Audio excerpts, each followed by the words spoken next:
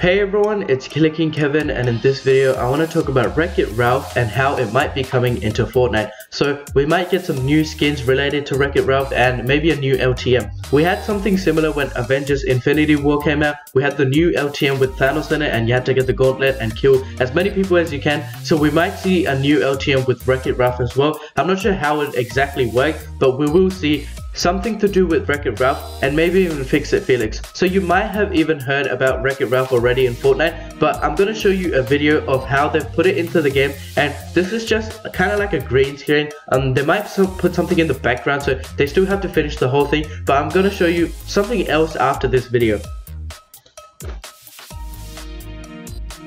Now, it's a very short video. It doesn't really have much context to it. It's just Wreck-It Ralph running and waving to like the audience, I guess, and there's nothing to it, but as you can see, they might put like something in the background. Now, the other thing that I want to show you guys, and many people miss it because apparently it's just for Save the World, so people completely just ignore it and they don't use it for Battle Royale, but Fortnite tweeted this for Save the World, and it's a new skin, and as you can see, it's got the like old gaming style and stuff, and even the back bling, it's pixelated, and on his hand, it's kind of got a console. Now, if you've seen Wreck-It Ralph, you might remember some of the things that are on his hand and the back bling, and I feel like this is not going to be the skin that we're going to get for Battle Royale, but we will get something similar. And as soon as they put the Wreck-It Ralph cinematic into the game files, they posted this on Save the World with this new skin. So I'm not sure exactly what we'll be getting, whether it's new skins, LTM, or something else. I do feel like if it's an LTM, we might have like a big Wreck-It Ralph character walking around, and like with its hammer or something, when it smashes, it probably does like 200 to 500 damage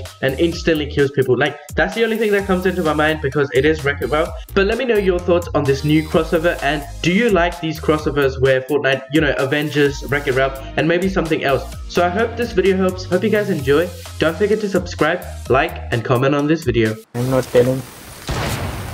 Ah.